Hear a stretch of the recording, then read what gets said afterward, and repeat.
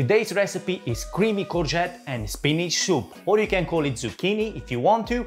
And without further ado, let's get into it. So for about 4 or 5 portions, you need the following ingredients. I've got here 4 green courgettes. I've got about 150 grams of baby spinach, 1 small onion and 2 cloves of garlic, 3 small potatoes, about 30 grams of unsalted butter, and I've got here 1.5 liter of veg stock.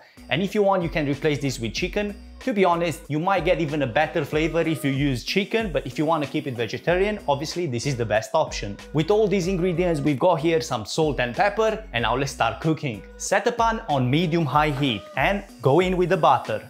After that, we're gonna chop the onion and the garlic and add them into the pan once the butter is melted. You don't need to go too small when it comes to the onion and the garlic because they will all get blended later on.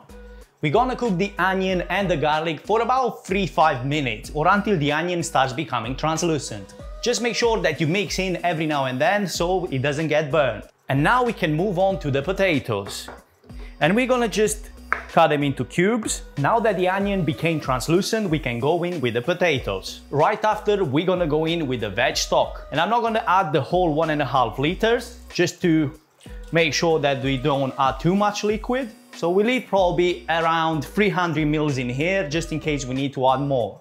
And we are going in with some seasoning, just the base of the seasoning, because if let's say we need to add later on some more, we can adjust it at the end. And we're adding 1/4 tablespoon of salt and about 1/4 teaspoon of freshly grounded black pepper.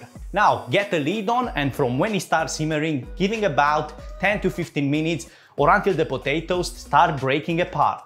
Meanwhile, we're gonna prepare the courgettes, and it's not a whole lot of work to do here. All we're doing, we're just cutting them in half first. And then just like this. Try obviously to cut them in the same size, so they kind of cook in the same time. After about 10 minutes, or when the potato starts crumbling slightly, we can go in with the courgettes.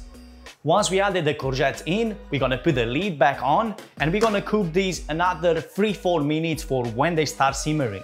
So I've gave my courgettes about 5 minutes in the end because I have some chunkier ones in there. So now what we're gonna do, we're gonna get in the spinach, but just half of it. The other half, we'll put it once we're blending.